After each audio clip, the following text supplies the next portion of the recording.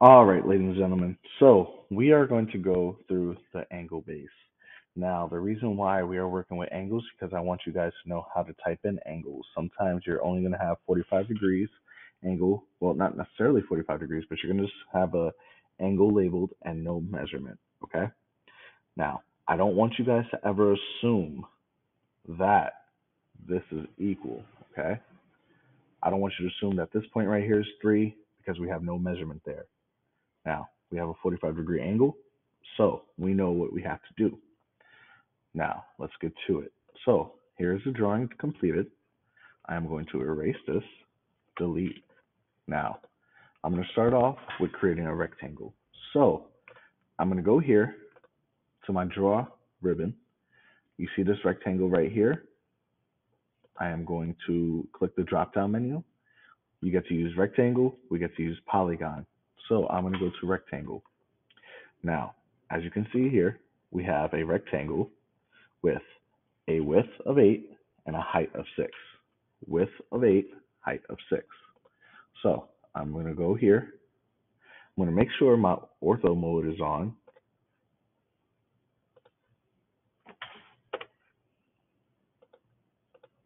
Here we go. So I have it right here, right? So this is going to be 8. We have to type in two different measurements. This is going to be 6. There goes our base, okay? Now, with that being said, let's get to the other lines. So we're going to have to create some offset lines because we have here center point, and then we have here 4.5 inches up from the bottom, 1 inch up. So I'm going to go to construction layer. I'm going to type in X line. So I'm going to create one here. I'm going to create one here. Now, I also have to create an X line right here because we have to offset. You can offset from this one right here, but it's up to you. Okay. So now I'm going to do my offsets. I'm going to do the offset for the circle, find the center point, and also this point right here, this line, and then right here. So this center on the y direction shares the same measurement as 2, along with this line right here. Then we have to offset this line by 3. Then we have to offset this line by 1.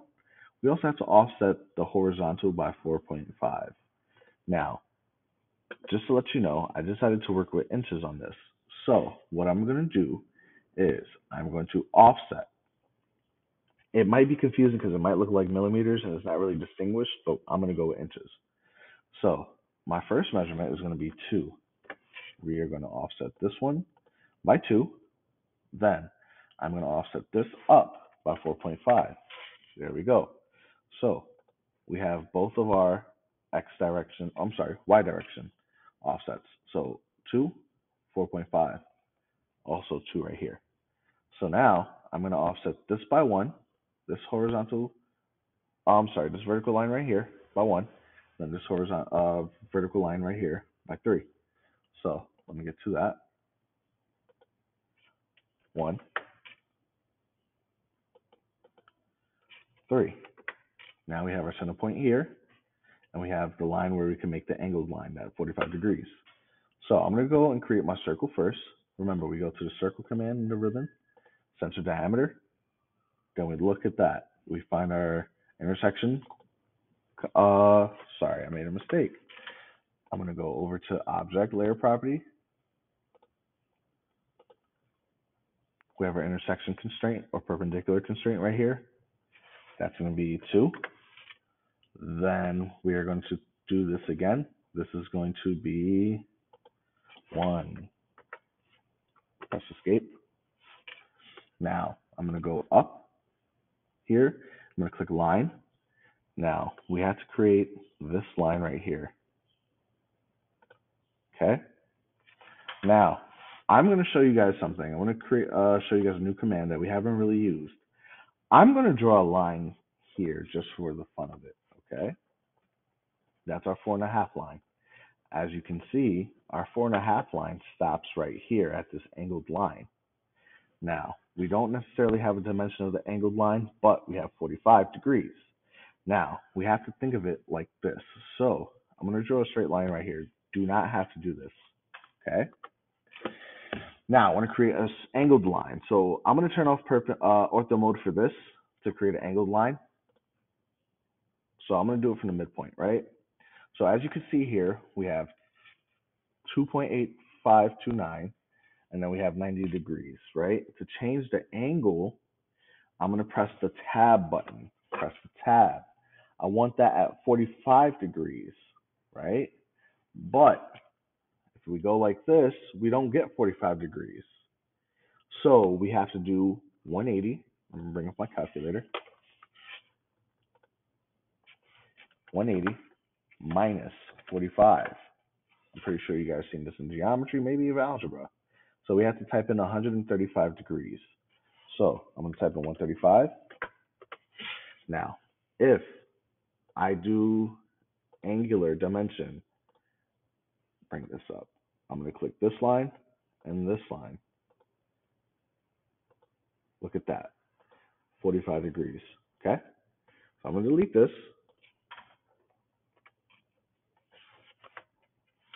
Sorry. There we go. So I'm going to go back to my object layer property. Now, I do know that this line stops at this line. Oh, I'm sorry, this angled line right here stops at this straight line right here, right? So I had to understand that I don't have a measurement. So the easiest way to go about this is following the angle. So I'm going to create a line right here. Again, I do not have ortho mode on for this. And I like to bring it out here for some reason. Don't assume that it's going to be 3 or this intersection right here, right? I'm just going to bring it out right here. I'm going to press tab because I need the 135 degree that's there. I'm going to press escape. Now, I'm going to turn off my construction layer property first, okay? So I'm going to go to this instrument right here, trim, and I'm going to select my line. Now, before trim used to be very difficult, but now it's very easy. So as you see, what I did there was I clicked the line, and it trimmed it up to this perpendicular line right here. Now, the 4.5-inch line that we made, we also have to trim that.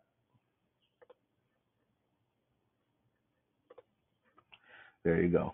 That's our drawing right there. Now, don't forget, we have to create our center mark. To create our center mark, we go to our center layer property. We go to annotate. We go to center mark. I'm going to click the bigger circle. There you go. That's how you get that. Now, I'm going to dimension this because a lot of you are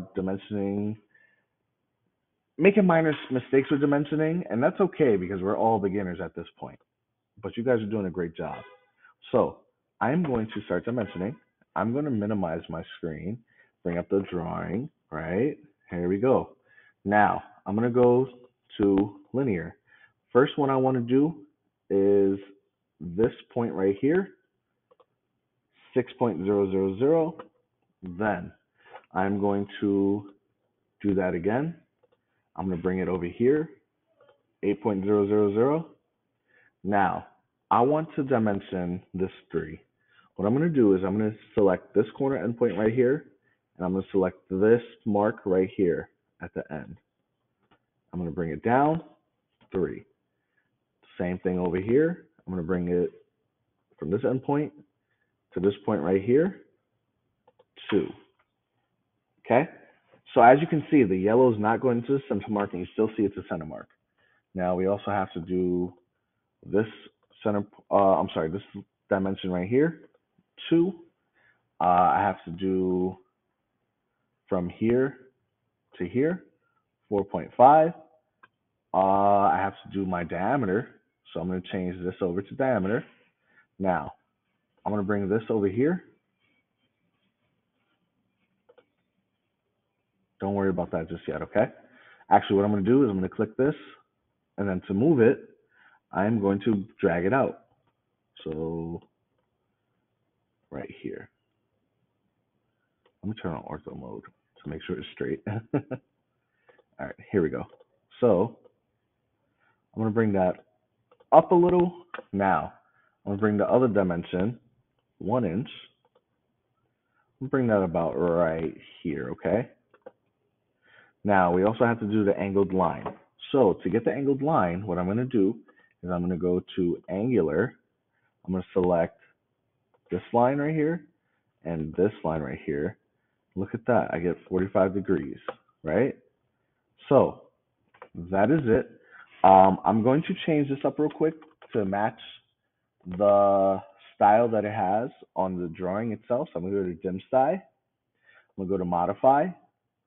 I'm going to change my primary units. I'm going to change my precision. Okay. So as we know, we have 1 decimal point after the 0. So that's what I'm going to do. I don't think we have any leading zeros, so I'm going to keep this on. That's fine. There you go.